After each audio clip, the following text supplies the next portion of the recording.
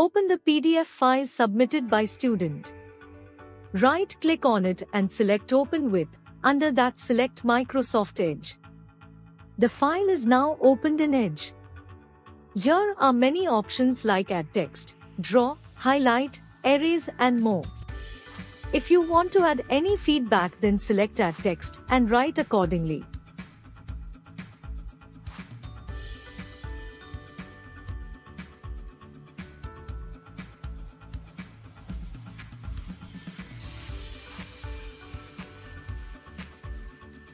To tick mark right or wrong, use draw. You can choose color and thickness of the pen.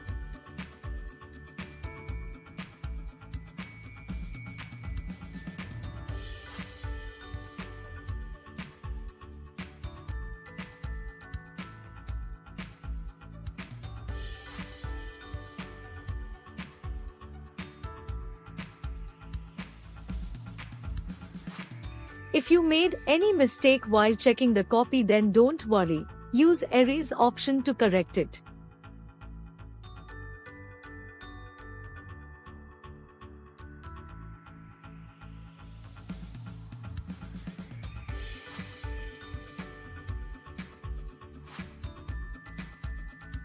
Use highlight to highlight any particular part.